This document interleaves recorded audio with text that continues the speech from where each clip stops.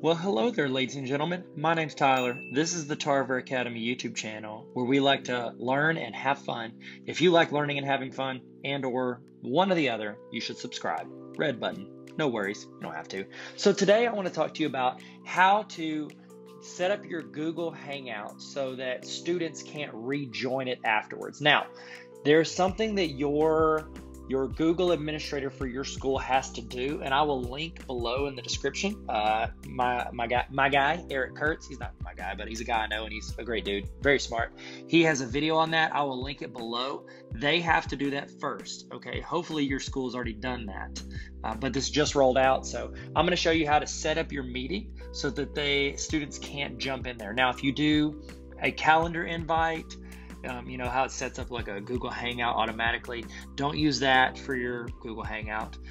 Don't just like create a generic one. The trick is when you start a meeting. So I'm in here, I'm at meet.google.com, and then I'm going to go start a meeting. The trick is you want to come up with a nickname. So I'll do Tarver Academy 5. Let's say it was my 5th period class.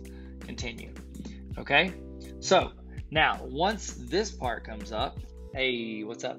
That means that you are going to be able to allow people to join this meeting.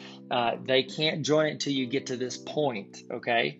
So now let's say I want to go ahead and, let's see, join now. Okay, hey, what's up? So I'm going to copy my joining info, and I'm going to put myself on mute, because I don't need to hear the feedback. So I'm going to go in, I'm going to send an email to my students, or I'm going to put it in Google Classroom. I'm going to send the email. I'm going to ask them to join. And so once they get in there, they'll be able to click the link in there, and they'll be able to sign in with your code if they need to, or they can just sign in automatically. Okay, boom, we got it. I got the link. I'm a student over here on my iPad. They're going to join the meeting, and we did it. So you're like, oh, why are you looking over there? So now I've got my students in the class. So what you do is after the class ends, okay, because you don't want the students to rejoin the class afterwards and like hang out and talk about whatever. So what you have to do is you have to make sure all your students get out of the class. So you go up here to the upper right, see where these little people are. Also, if you want to know how to do grid view, I've got that video. I'll link it below as well, because this grid view is incredible, right?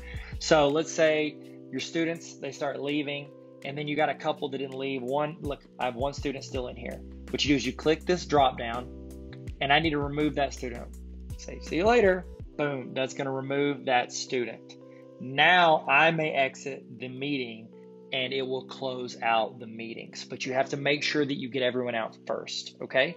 And then you can close it out, and you're good to go. So I'm gonna X out of my meeting, and boom, you're done. You've pushed them out of the meeting. They can't get back in it. They would need that code, and they would have to get back into your class. So there you go. There you go. Thanks for learning. Hope this helped, and never stop learning. Bye.